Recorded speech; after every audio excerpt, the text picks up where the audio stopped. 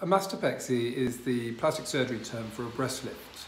People may seek to have a mastopexy after losing weight, they may have changes to the breast after pregnancy, or may just have developed breasts that haven't got much support and have a degree of droop to them. And of course, aging changes will contribute to any of the previous mentioned factors. So a mastopexy can lift the breast, lift the nipple, reduce and tighten that skin envelope, as we tend to call it, and reshape the breast.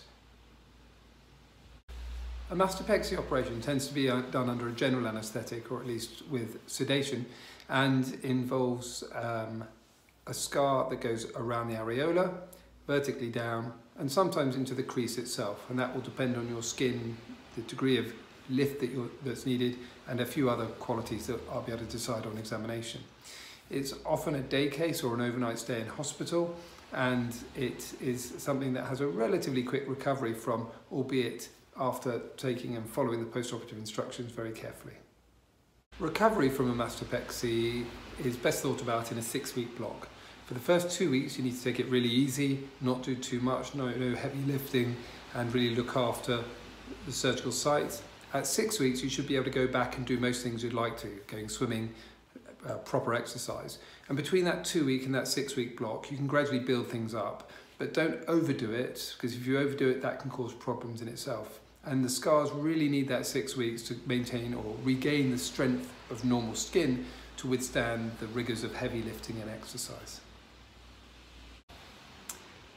Risks specific to mastopexy include wound healing concerns, particularly at any T-junction, junction of, for example, the transverse and the vertical scar, which can be a bit of a nuisance if they happen, but usually aren't that significant.